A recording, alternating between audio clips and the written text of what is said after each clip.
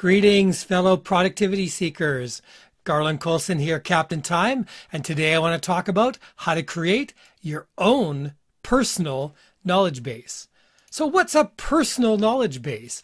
It's a library of knowledge or documentation that you create, save, and curate yourself. Some people refer to this as your second brain. What can you keep in it? Well, you can keep any information you might normally keep on a computer. You can keep typed or written notes, photos, images, articles, and information from the web, or even scanned, print information can all be added to your knowledge base. So having a personal knowledge base helps you because it saves the knowledge so it isn't lost and makes this knowledge available offline as well as online and helps you find and make connections using your information.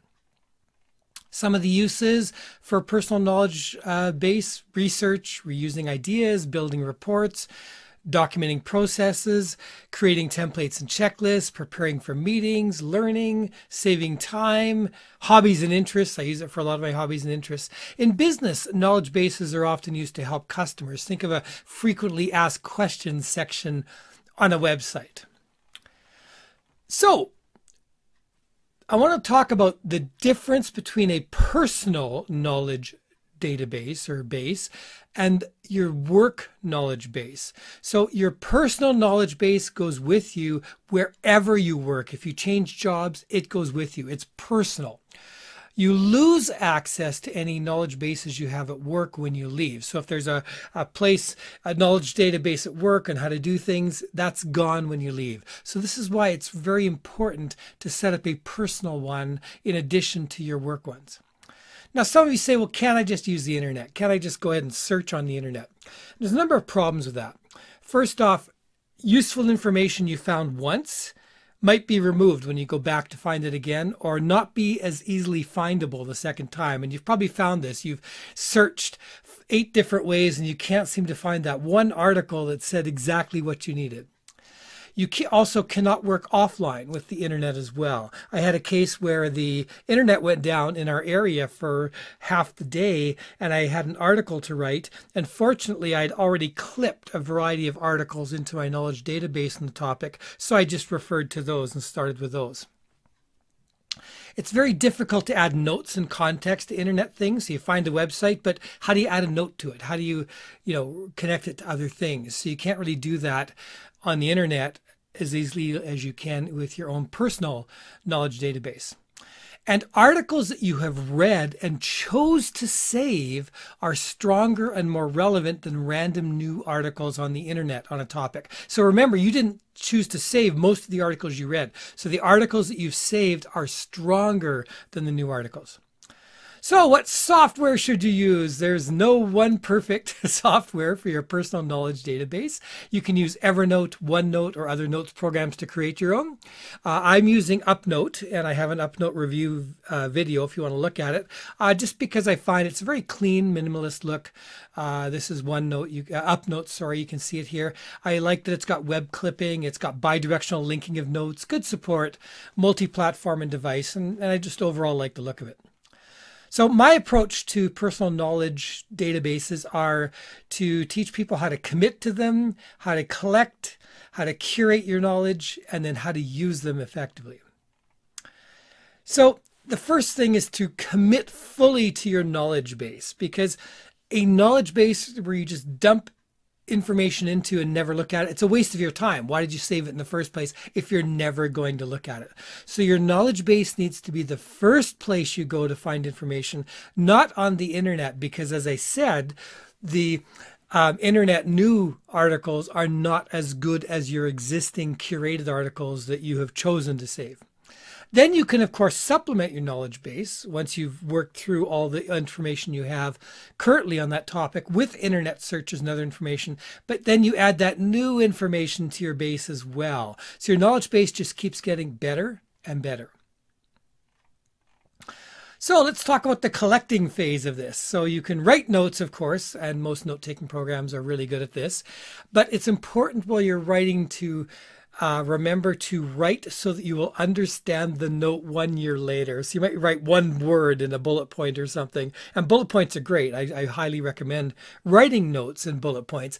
But you have to be able to remember what it was about a year later. So add enough information, enough context to what your written notes so that you can figure out what they are later. Web clipping saves articles to your notes system. So essentially, if you find a really good article on the web, for example, this is I love space, so this is an interesting article on Ganymede, largest moon in the solar system. I can just click on my web clipper here with UpNote and do that, and now the article will be automatically clipped into my area here. As you can see, it's already in my UpNote here. Email capture. You can forward emails into most notes programs or capture them or find a way to do that. You can scan printed items or articles you want to save. And one of the things I do a lot with notes is when I'm out and about, especially when I take my daily walks, my back burner gets working and I get lots of my best ideas while I'm on my walks. Then I take notes on my smartphone, and I use voice to text. So I just open up my notes program, in this case UpNote, and I just speak into it, and automatically the program converts my voice to a text note. Okay, so you've got all this useful information, but how do we make connections with it? How do we make the content more useful? So one thing is to curate your notes, to kind of figure out where do they go, what notebook do they go in. Do I need to add graphics, highlighting, or colors to highlight the part that was really important? Also, during the curation process, you dump notes you no longer feel are current or needed. You say, okay, is this article really worth making part of your knowledge? You can tag notes using an @ symbol plus a keyword to make them easy to search. And you could also link to other notes. So for example, here's my uncategorized. These are where new ones come in to play here. And then so these are some cryptocurrency ones here. So what do I want to do with this? I could read it, I could tag it, I could add tags here like crypto and things like that. And or I could add any other notes to it. And then when I'm ready to save it, I could add it to my notebooks. And then I can go ahead and look and see which notebook do I want to add it to. Let's add it to crypto in this case. And now it's been added to there. So it's no longer uncategorized. It's been categorized there. So here's a Kickstarter for a board game I'm quite intrigued by called War Room by the makers of Axes and Allies. So this is one for the future I might be interested in. So if I right click on that and I can go add to notebooks, that's going to be under personal entertainment, I think would be a good spot for that one. And I'm going to go ahead and add that there. And again, there's other things I can do to it. I could add a to-do to this. For example, if I said, okay, well, I want to check this back in 3 months and see if they're shipping, then I could go ahead and add a to-do item in here or something like that. So that's how you curate. So all of my new notes come into uncategorized, and then I can go ahead and add some information here, and then I can put them where they're supposed to go and add tags to them and add context. And you can also add links to them as well. So for example, if I go to the back to this one here, and I'd like to add another link to it. Let's say I talked about UpNote. Let's say I want to find my other upload tag, tagged things.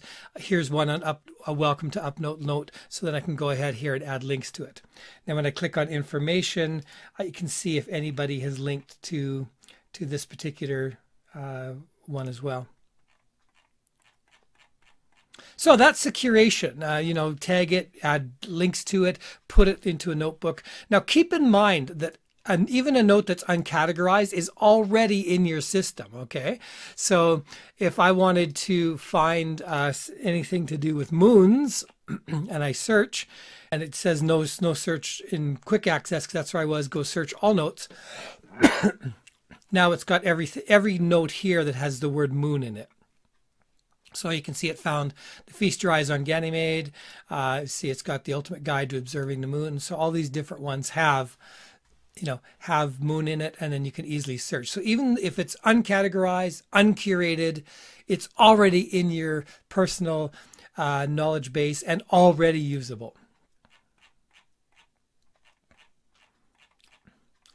Okay, so now using this, okay, so we're dumping information into it and we're curating it. So it's really important that you make this part of your daily routine to use it. So you need to live in this system. When you're researching, you need to start here. This needs to be the first place you go for info. So you need to stop just doing a random search on the internet, because these notes are not as strong as your other notes. You need to be, every time you find something useful on the internet, you need to add it to your personal knowledge base. I often read using a tool called Feedly. I read a lot of news. I subscribe to a lot of news feeds that way. And whenever I find a really good article, I drop it into my UpNote, into my personal knowledge database, so it's here.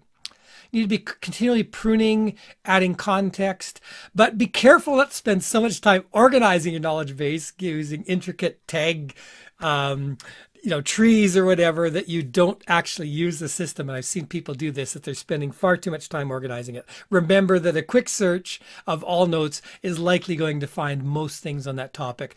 Tagging is maybe to just make it a little bit more specific, or if you wanted to tag something for a certain project. So I hope you enjoyed this video. If you did, please hit the like and subscribe button. That helps other people find the video and brings more people to our channel. And, we also welcome you if you want to become a member of our inner circle by becoming a Patreon member. You can contact me using one of the links below. Please tell me if you use a personal knowledge database, how you find it works for you, any problems you're having, and things like that. Thank you so much for listening.